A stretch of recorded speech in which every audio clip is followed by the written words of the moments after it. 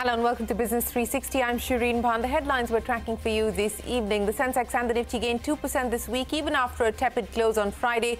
Mid-caps outperform. All sectoral indices end in the green, barring the Nifty PSE index.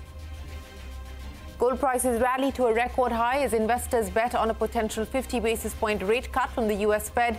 Crude oil prices also attempt to rebound after a volatile week. 57 IPOs have raised 67,000 crore rupees so far this year. This is more than 49,000 crore rupees raised by all IPOs in 2023. August has been the best month, with 10 offers raising more than 17,000 crores. A Swiss court filings show authorities have frozen over $311 million in accounts allegedly linked to the Adani Probe. Appeals court upholds the sequestration of the accounts. Filings show the appellate cited the SEBI show cause notice to Hindenburg and the Supreme Court expert committee report as part of the appeal. Adani Group calls the allegations preposterous and says it is not involved in any court proceedings in Switzerland. SEBI Chief Madhavi Puri Butch and her husband deny all allegations of impropriety and conflict of interest made by the Congress party, termed the charges motivated and defamatory. SEBI Chief says she recused herself from all matters related to Agora Advisory or its clients. Also says she had disclosed her shareholding in Agora Advisory right from 2017 when she joined SEBI. Global automaker Ford is set to reopen its Chennai plant 3 years after it was shut down. The company will repurpose the factory for export production.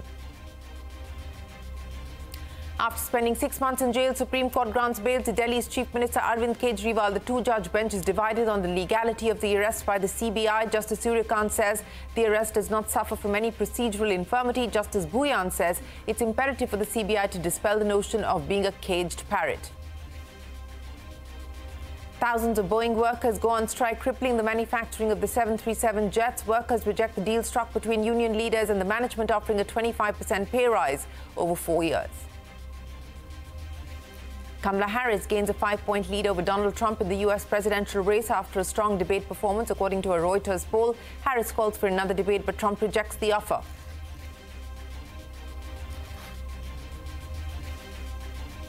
Well, let's start with the market action. The Sensex and the Nifty ended with March losses today after a range-bound trading session, but the mid-cap index did outperform the blue chips. It, in fact, hit a record high in trade. So the Nifty down 32, the Sensex down 70. The Nifty Bank up by about 160-odd points, and the mid-cap index gained about 400 points today. Financial stocks also gained, helping the Nifty Bank, as we just showed you. Now, for the week, both the Sensex and the Nifty are up 2%. All sectoral indices, barring the Nifty PSE index, ended the week with gains. Prashant joins us now to wrap up the market action. Prashant, the way we've closed, what does the next week look like?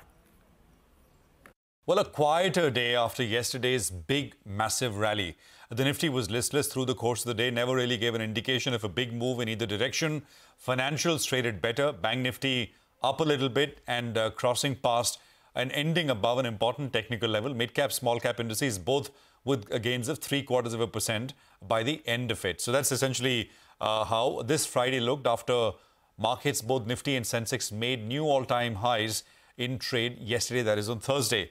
Now, I'll start with what did well today, and it was financials, right? As I said, so Bajaj Finance, Bajaj Finserv. Remember, the Bajaj Housing Finance Company IPO, the listing is on Monday. So it kept a lot of financials and housing finance stocks, which I'll talk about in just a bit, alive. IndusInd Bank was up. Axis Bank was higher. In the tech space and large caps, there was Wipro and Tech Mahindra, which were up as well. On the downside, insurers have been sort of pulling back a little bit. So SBI Life, HDFC Life, once again, the top two losers. There was also an Adani Ports, which was slightly down. Broader markets, as I said, housing finance companies, Canfin Homes, GIC Housing, Home First was a big mover. But more financials. IIFL moved up sharply in the last 20 minutes, ended up about 7%. Edelweiss was up 10, locked up from the word go. Bandhan Bank was another one, which was up 5%. Oracle Financial Services, Jubilant Pharma, Bharti Hexacom were some of the other gainers. There were also gains in Godfrey Phillips, Linde India, Gravita India. Jewelers, right? TBZ, Senco, Thangamayil Jewelers were some of the others which participated in the upside. Some pullbacks coming through in names like Patanjali, Zomato, and Narayana Hrudayalaya, the hospital company. All in all, I mean, neither here nor there. Broader markets quite positive. So really nothing to complain about as we end a week in which the markets basically managed to squeeze higher, make new highs, and move to the higher end of this range, basically, which seems to be expanding now. Going into next week, the big talking point, of course, is from global markets with expectations that the Fed is going to kick off a big rate cutting cycle. Back to you. Yes, that is the hope, that there's going to be a rate cut announcement, and a big one at that. That's likely to come in from the Fed. We will, of course, track the action. Prashant, many thanks for joining us. International gold prices hitting a fresh record high of $2,571 per ounce. A weakening dollar and optimism over a Fed rate cut, as Prashant is pointing out, is boosting gold prices. Many investors now pinning their hopes on a potential 50 basis point rate cut next week. Meanwhile, crude oil prices attempting a recovery after a volatile week. Brent had in fact dropped below $70 for the first time in 2 years. It's now hovering around the $72 mark.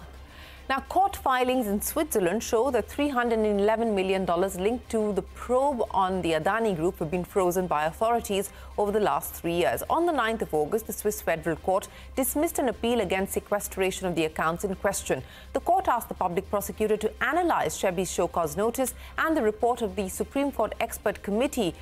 Court filings reveal that the investigation by Swiss authorities began in December of 2021, which is more than a year before Hindenburg accused the Adani Group of stock price manipulation.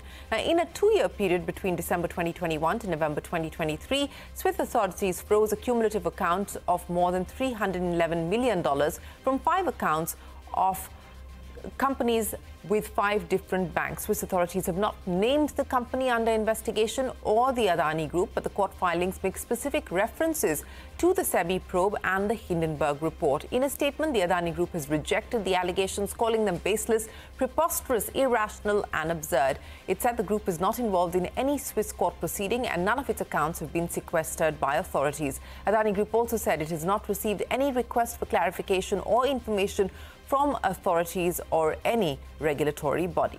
Now, SEBI Chief Madhabi Puri-Buch and her husband have denied all allegations made by the Congress. In a statement that runs into 6 pages, the SEBI chief and her spouse have termed the allegations motivated and defamatory. The Congress party had alleged that SEBI chief's husband was employed by the Mahindra Group and the conglomerate received favourable orders from the market regulator. Denying the charge, the Buches have said that Dhaval Buch was employed by Mahindra on merit and his experience. The statement also said that 3 out of 5 orders issued by SEBI do not pertain to Mahindra Group, and 1 order was issued before Dhaval Buch started working with the Mahindras. The statement also says that Buch had disclosed her shareholding in Agora Advisory and Agora Partners right from 2017 when she joined SEBI. The SEBI chief also said that she recused herself from all matters pertaining to Agora Advisory or its clients. Remember, Agora Advisory is an advisory firm started by Madhabi Puri-Buch and her husband, and Madhabi Puri-Buch is a 99% shareholder in that advisory firm. The primary markets have been abuzz with activity in 2024. The number of companies making their debut this year is already on par with the number of IPOs in 2023. Hormuz is standing by with the IPO report card for the year. Hormuz. Well, you know, the market may have had a very topsy-turvy ride through this year en route to record high levels, but for the IPO market, it has been smooth as a highway. Now, that's because 57 IPOs have already closed for subscription so far this year. The number in all of 2023 was also 57, but the differentiating factor as of today is the fact that the IPOs of 2024 have raised more money than all of 2023 put together. Now, according to this data from Prime Database, the IPOs of 2024 have so far raised almost 62,650 crore. That is well above the 49,400 crore that companies raised in the primary markets last year. Now, this list includes IPOs that were open for subscription but have not listed yet as well. Now, September traditionally has been a good month for IPOs, and the 7 issues so far have already raked in over 9,000 crore rupees. But August has been the best month of the year so far in terms of funds raised, as over 17,000 crore rupees have been raised by 10 IPOs that month. Now, how have these IPOs fared? Now, 5 of these issues have returned 100% and more from their IPO price. Now, 30 of them have gained anywhere between 25% to 99%, and only 7 such IPOs are currently trading below their IPO price. It shows you the kind of market that we have been in. Now, unlike 2021 and 2022, there have been no giant-sized IPOs this year. While 2021 had Paytm, which looked to raise over 18,000 crore, LIC surpassed that in 22 with a 21,000 crore issue. Now, Bajaj Housing Finance, which has now become the talk of the town for the bids it received, is the largest IPO of the year with around 6,500 2,500 crores, followed by names like Ola Electric, Bharti Hexacom, and of course Brainbees.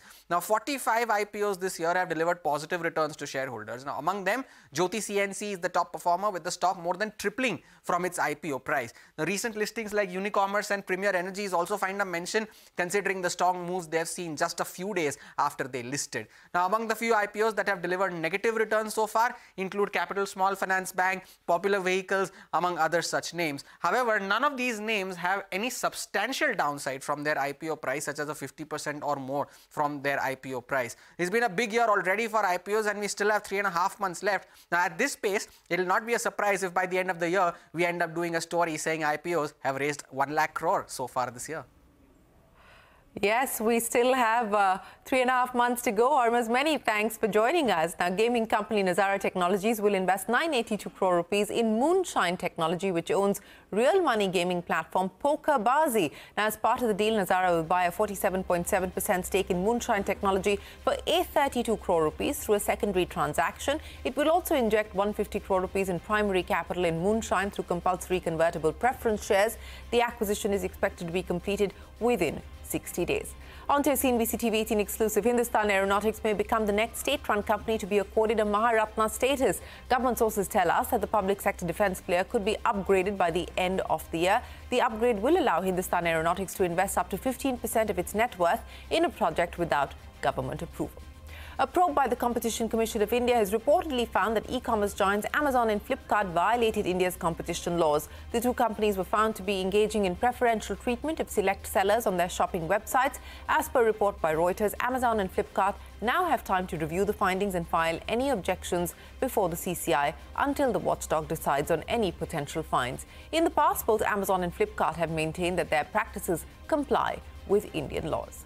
US auto major Ford Motor is gearing up to return to India by restarting its manufacturing plant for exports. And of course, the plant is in Tamil Nadu. The automaker recently engaged in discussions with Tamil Nadu's Chief Minister M. K. Stalin and submitted a letter of intent to the state government. Remember, Ford had stopped producing cars in India for domestic sale in 2021 after struggling to boost volumes. Jude is here with more. Jude, Ford driving back into Chennai. Well, driving right back into that plant in Tamil Nadu, which remember was at the eye of the storm after Ford decided to exit the Indian market and rather infamously shut down that legacy plant in Tamil Nadu just outside Chennai. In a statement, the Ford Motor Company there saying that it plans to reopen this plant in Maraimalai Nagar just outside Chennai, which will of course also mean that it will manufacture from here for its export market. Like you pointed out, Shireen, the decision comes even as top executives at Ford met with Chief Minister M. K. Stalin on his current trip to the US and ironed out the final touches to that re-entry into Tamil Nadu itself. The statement also added that the decision underscores Ford's efforts and attempts to leverage on its existing expertise in manufacturing in Tamil Nadu and its commitment to the Indian market. Now, interestingly enough, Ford does have an ongoing present-day solutions center in Chennai, which employs about 12,000. It's all set for a scale-up to about 3,000. So should this plant be reopened for manufacturing exports, combined with the solutions center and Ford's dealer network in these parts, India could well become Ford's second-largest employee base worldwide. So a significant development in the automobile space, and rather apt and poetic that it should come back to Tamil Nadu, where it all began for Ford after that exit and the shutdown in 2021. So Ford there, all set to drive right back into Tamil Nadu. Well, yes, a comeback story indeed. And staying in Tamil Nadu, the Samsung plant on the outskirts of Chennai has resumed operations. Sources say the plant is operating at 70% capacity, even as some workers continue to be on a strike. The strike's now on to its 5th day. Negotiations between the workers' union management and the state's labor officials have failed to reach an agreement over pay and working conditions so far.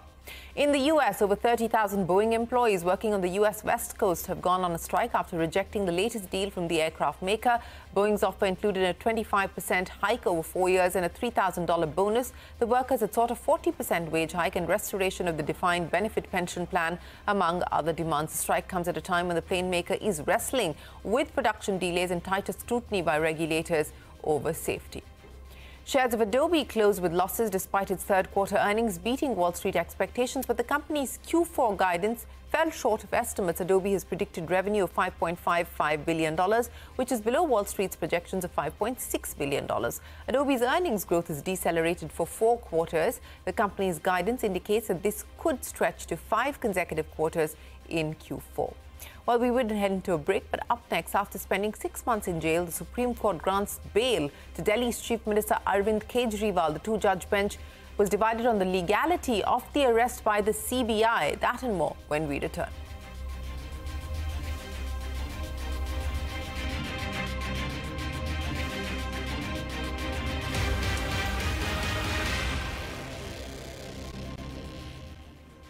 Delhi's Chief Minister Arvind Kejriwal will walk out of Tihar jail after 6 months. This after the Supreme Court granted him bail in the excise policy case registered by the CBI. Kejriwal was first arrested by the Enforcement Directorate on the 21st of March in an alleged money laundering case and subsequently by the CBI on the 26th of June when he was on the cusp of being released by the court in the ED case after being granted bail. In court today, there was consensus on giving him bail, but the 2 judges differed on the legality of the arrest by the CBI. Justice Kant upheld the legality, saying that there was no procedural issue with his arrest by the CBI. However, Justice Ujjal Bhuyan called the arrest unjustified. He said, and I quote, "The deprivation of liberty for a single day is one too many." Bhuyan also emphasized that the CBI should not operate like a caged parrot. Bharat में संविधान से ऊपर कुछ नहीं है। Supreme court का संदेश सिर्फ केजरीवाल जी की जमानत के बारे में नहीं, इस देश के लोगों को आश्वासन के रूप में भी बहुत बड़ा संदेश दिया है कि कोई भी तानाशाह आके कोई तानाशाही करे, आप चिंता मत कीजिए, संविधान का सुरक्षा कवच इस देश के हर आम आदमी के ऊपर है। दूसरा, आज के सुप्रीम कोर्ट के ऑर्डर से ये भी साफ हो गया कि भारतीय जनता पार्टी ने ईडी और सीबीआई के माध्यम से जो साजिश रची थी कि पहले ईडी से गिरफ्तार कराइए और जब ईडी से जमानत मिलने वाली हो तो सीबीआई से गिरफ्तार करा लीजिए। ये भी आज सुप्रीम कोर्ट के ऑर्डर से साफ हो गया कि सीबीआई की गिरफ्तारी केवल और केवल एक इंश्योरेंस अरेस्ट थी, ईडी की जमानत से केजरीवाल जी बाहर आ जाएं, उनको रोकने के लिए थी। अरविंद केजरीवाल सिर्फ एक नाम नहीं है बल्कि एक ब्रांड है, एक सच्ची ईमानदार राजनीति का, और इस राजनीति और इस ब्रांड की मुझे लगता है बढ़ती लोकप्रियता के कारण ही अरविंद केजरीवाल जी को 6 महीने के लिए जेल की सलाखों के पीछे जाना पड़ा। आज उनकी रिहाई के इस आदेश से केवल आम आदमी पार्टी में नहीं बल्कि दिल्ली और देश में एक खुशी की लहर दौड़ गई है और एक लंबे संघर्ष के बाद अरविंद केजरीवाल जी लौट रहे हैं। लगता है कि बहुत ज़्यादा समय तक झूठ के दम पर आप सच को कैद नहीं कर सकते। Well, reactions there for Arvind Kejriwal's relief provided by the Supreme Court today. Democratic presidential nominee Kamala Harris is leading opinion polls post the presidential debate against Republican rival Donald Trump. According to a Reuters poll, Harris has an advantage in the race to the White House, with 47% voters favoring her as against 42% favoring Trump. Addressing an election rally in North Carolina on Thursday, Harris called for another debate with Trump. However, the former president has rejected the possibility of one, saying that he had a monumental victory against Harris during Tuesday's presidential debate. As everyone saw 2 nights ago, we had a monumental victory over Comrade Kamala Harris in the presidential debate. The public was not fooled. They saw right through it. Kamala's lies and unprecedented partisan interference of 2 low-life anchors, they're low-lives. For them to do what they did, and they wouldn't correct her on like Project 25, I don't know what the hell it is. I purposely have not read it. I could, but I don't want to, because they never had my authorization. It was the same old show.